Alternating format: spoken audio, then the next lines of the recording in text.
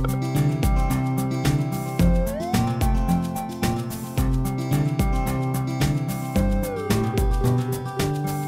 let's first have a look at how we create a bulleted list in InDesign. Select the Type tool, then highlight the text that you want to change into a bulleted list, and make sure that in your formatting controls in your control panel you have the paragraph formatting controls selected. And when you do, sort of in the middle of your control panel, you will see an option there to select a bulleted list. It's a little button you can click. As soon as you click it, a default round bullet is added to your list.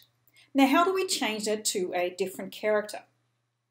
Press the Option key on a Macintosh or the Alt key on a Windows machine and click that same bulleted list button once again. That takes you into the bullets and numbering dialog box.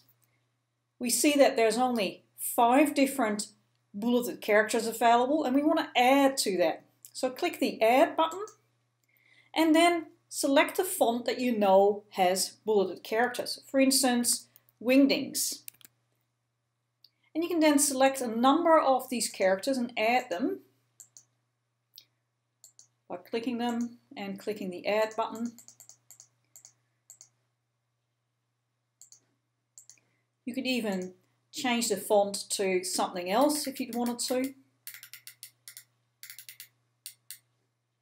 Let's say Webdings.